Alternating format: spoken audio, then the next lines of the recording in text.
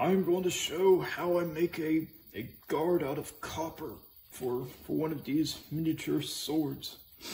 So use this wire, and cut some.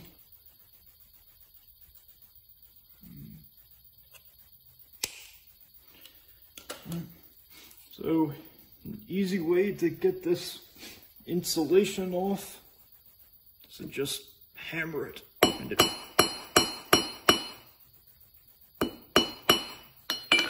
it just splits.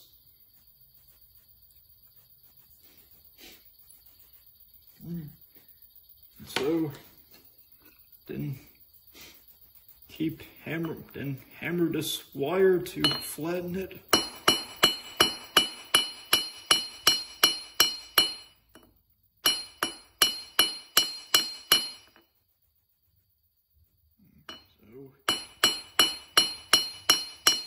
This becomes kind of hot pretty fast.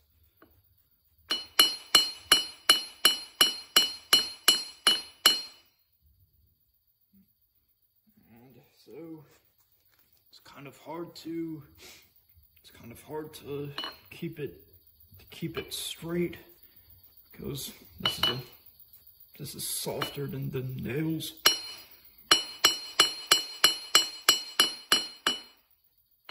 I guess I can correct that.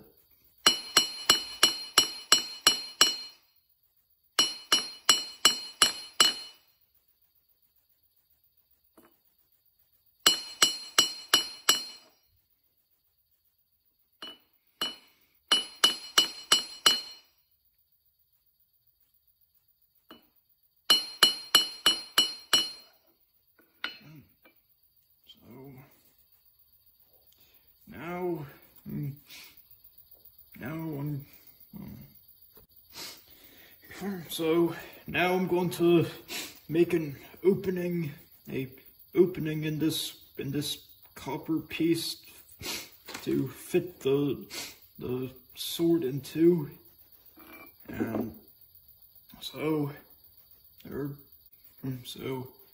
can use this punch that's to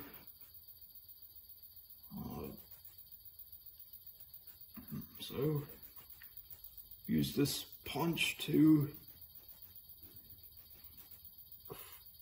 make an indentation.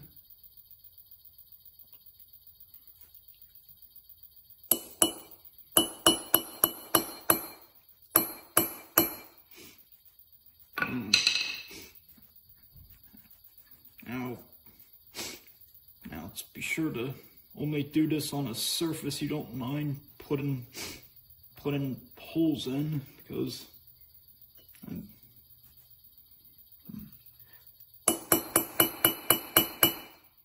should also try to get it as close to the get it as close to the center of the piece as you can. And so now that it's bent like this, I use this cutting wheel to create a wide enough slit. And so for this, I use the thinnest cutting wheel I have, the thinnest kind I have. But these ones break very easily, so I don't use these ones for anything else.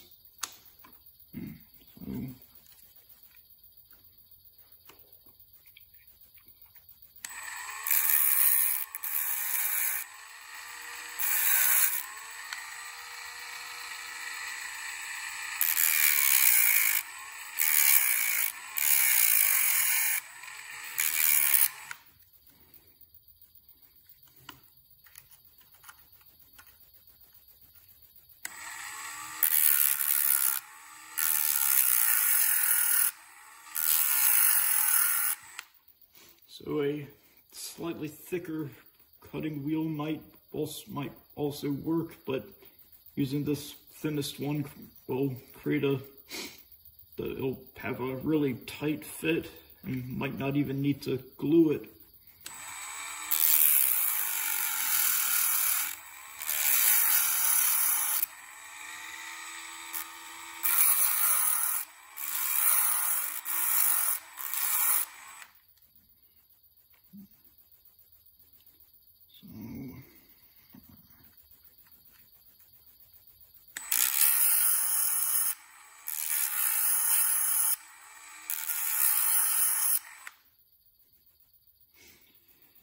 So once you've begun to make a slit, you can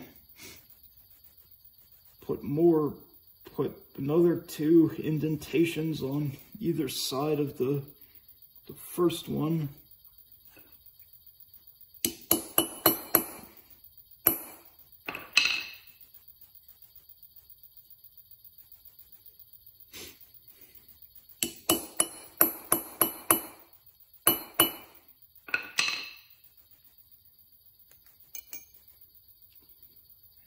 Then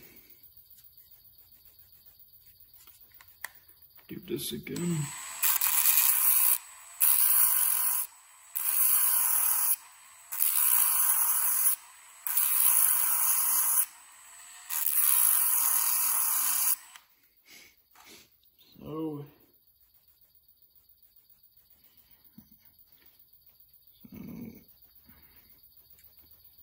So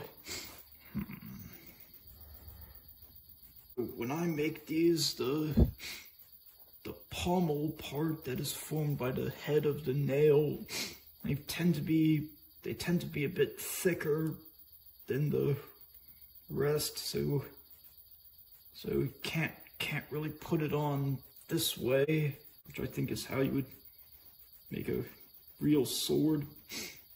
Well, I guess you would put the pommel on after put on the guard, I guess. And so it usually works better to put it on like this. And you might, because it's copper, you might be able to just force it in.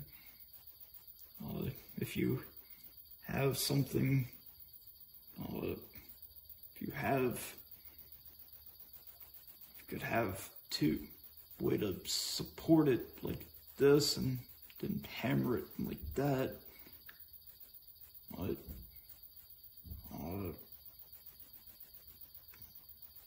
So let's see if I can, if this opening's big enough.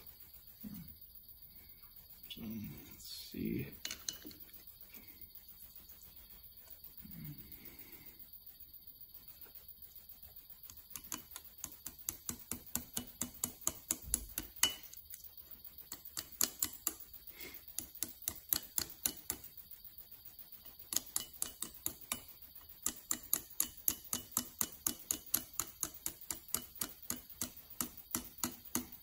So, turns out it is.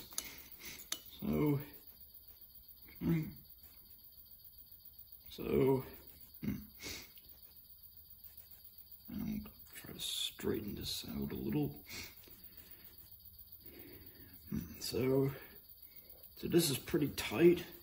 Doesn't move very much. But I guess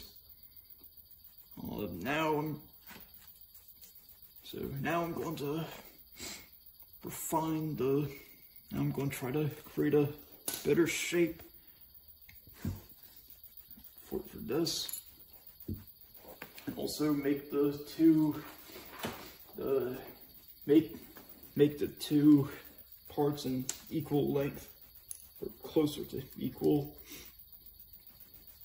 And so for this, I'm going to use a thicker cutting wheel, and because I'm not actually cutting, doesn't matter how thick it is, because I'm mostly going to use the flat sides, which I don't think you're really supposed to do, but I guess usually works for me, especially if it's a thicker one.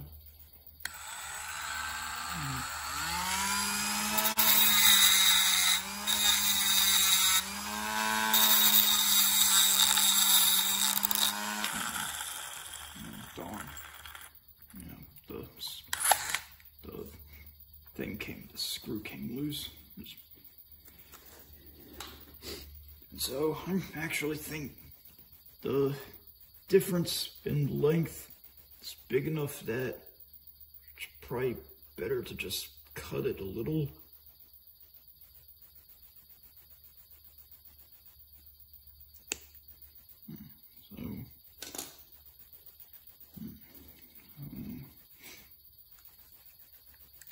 So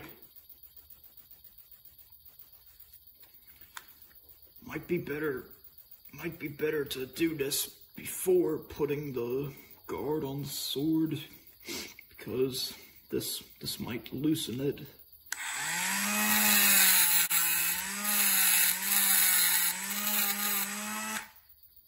And it also becomes really hot pretty fast, so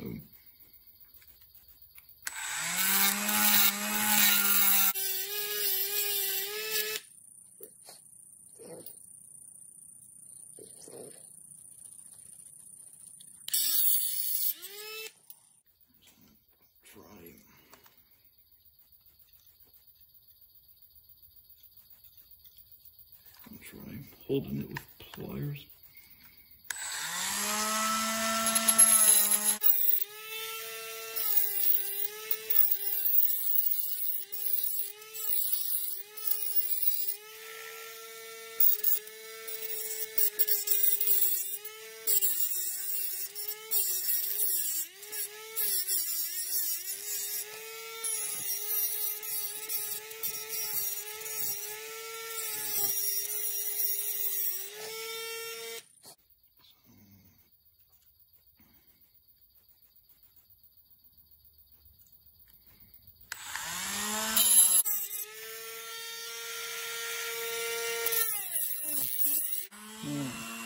Darn, it came loose. So, might just take that out. Try.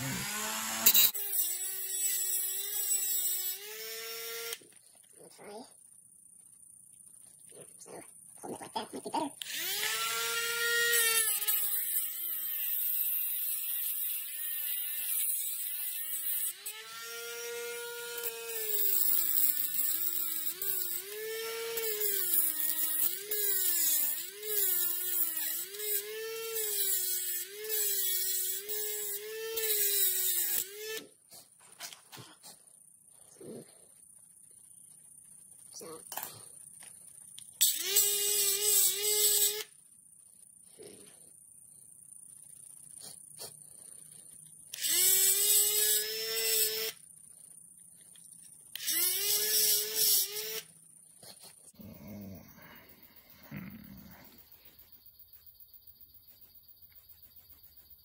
So.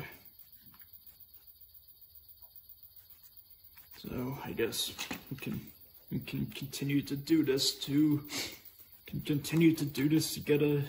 get closer to the shape I want. But I think that just about shows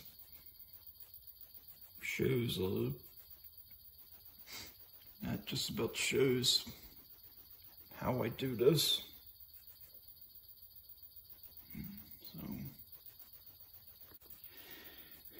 So I ground this a little bit more, and so I guess one way to deal with the problem of it becoming really hot is to just use some ice to just stick it into a piece of ice, and it cools down really fast. And so when it's about like this, can also just use the sanding wheel.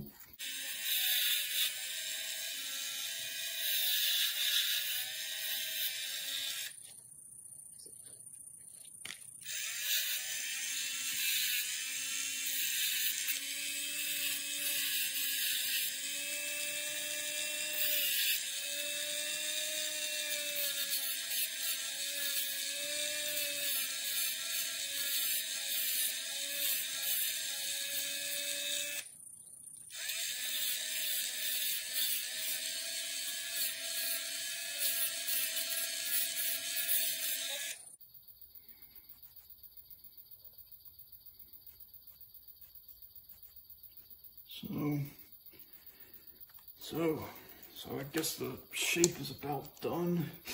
So not sure if I mentioned this in a previous video, but I have another sanding wheel it's been really worn down because it's been used so much. It already had the finest abrasive of any of my sanding wheels, but now it's almost completely worn down. But what it's good for now is creating a very smooth and shiny finish.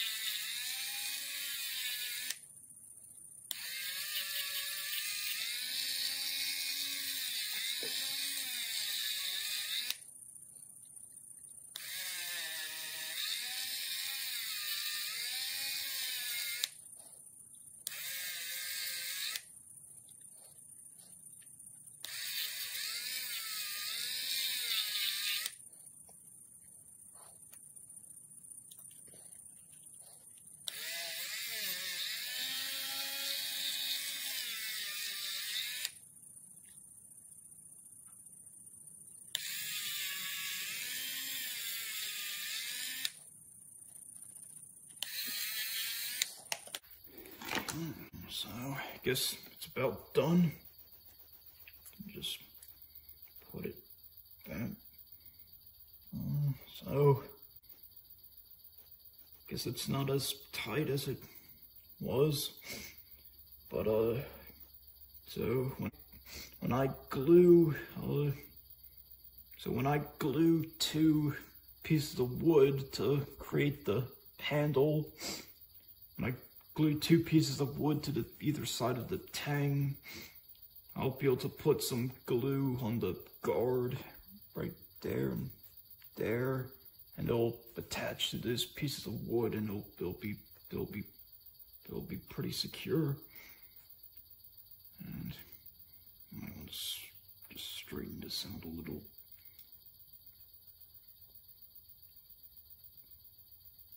And another thing is that especially for a straight sword like this, it's best to put the guard on after sharpening it, because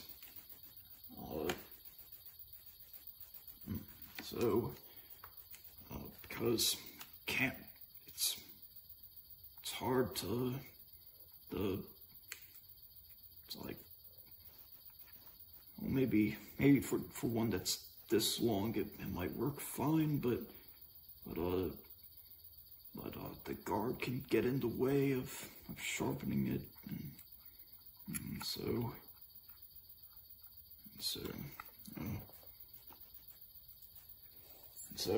another thing is that instead of using the punch to begin making the opening, you can also just bend the piece a lot, and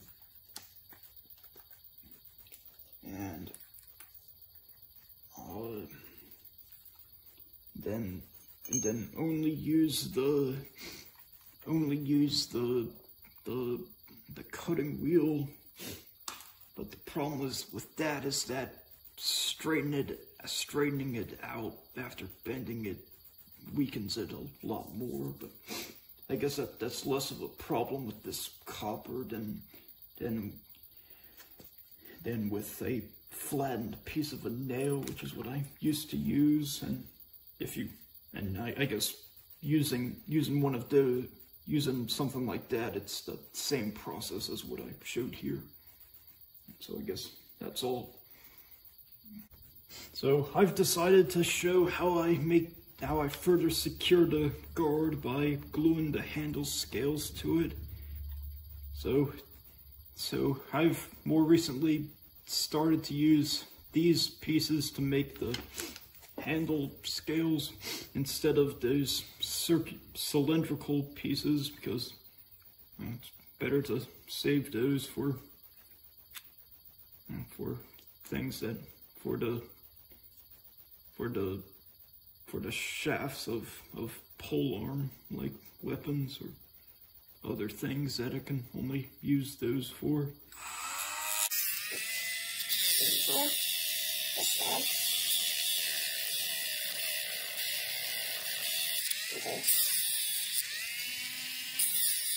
I'm just going to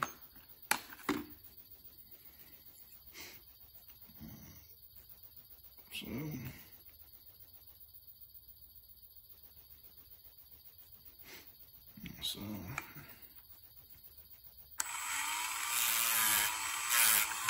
I'm just going to cut 2 pieces, which are the length of the handle.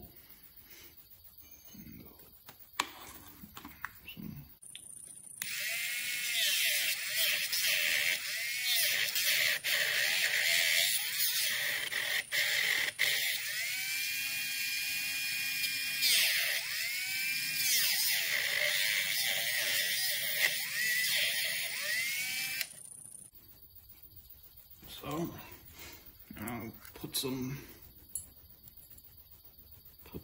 glue on the tang and on the guard, on the underside of the guard.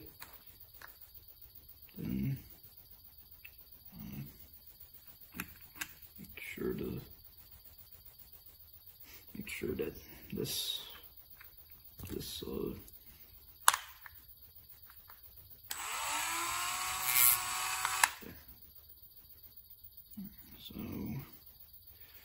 I'm just going to put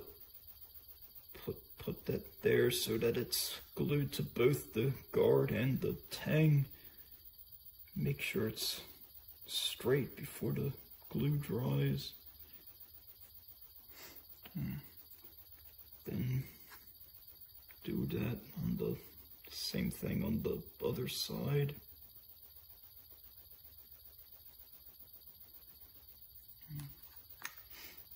So we try to get some of this excess glue and put it on the other side.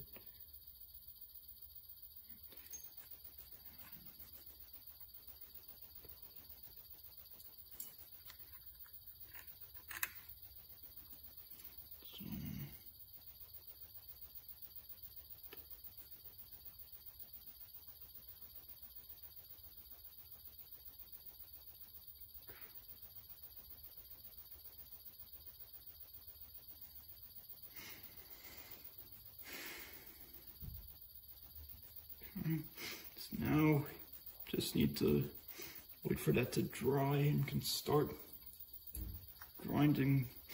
You can start sanding those wooden parts into shape. So